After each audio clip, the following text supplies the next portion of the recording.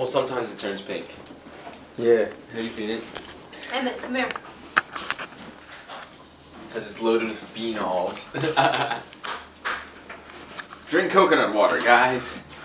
Loaded with potassium and sodium. You can put this stuff right in an IV in your veins. It's like plasma.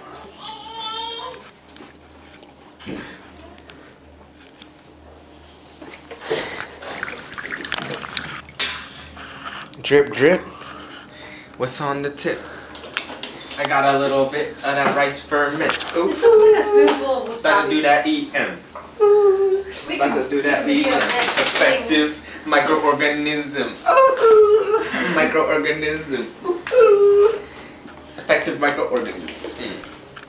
Mix it with the milk. Ooh, ooh. Got to get that organic for the silk. Ooh, ooh. Man, I'm trying to grow my humus. Ooh, ooh. With a little biodynamic. You can't have that. Rudolph. I don't want you to hurt yourself. Man, I'm not talking about that red-nosed reindeer going into the cold out there, standing here with my deer, with my Alright, go ahead, man. Hey everybody, it is part 2 of the Bokashi composting. We're making our effective microorganisms. We have this rice ferment. We let this sit for 7 days.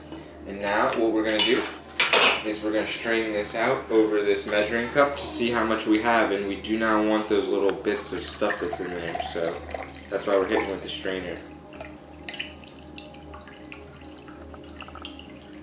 So the reason that we're pouring this into a measuring cup is because we need to measure out 10 parts milk for 1 part of this rice water. Alright. Let's see how much rice water we have in cups. Do we even have a cup of rice water? 7. Well, it's 6 ounces, so we could do 60 ounces of milk. Right? Yeah, it's 6 ounces, we can do 60 ounces of milk. That works. Alright, so we're gonna be putting all this together in this gallon jug here. We're just using this cutting board thing as a funnel.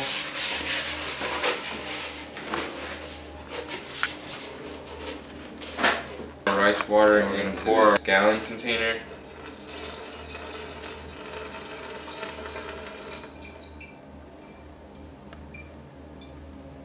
Alright, now we just need 60 ounces of milk. We're using organic milk. By the way, this rice water does not smell good.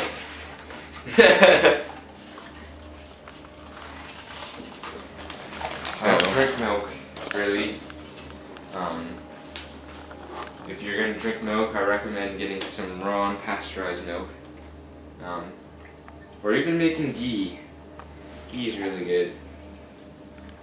So we got 10 ounces, and we're going to have to do this 6 times.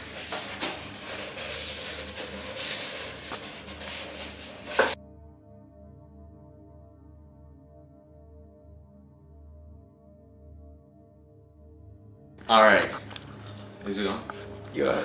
Alright, so we have 1 part of rice water, 10 parts milk. So we had 6 ounces of our rice water ferment, and we have just added 60 ounces of milk.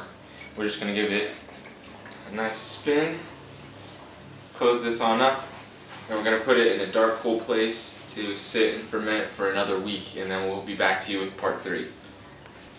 Bokashi, part 3 of that Bokashi, hey, kill it. 3 of that Bokashi, Kill it. part 3 of that Bokashi, get that boom.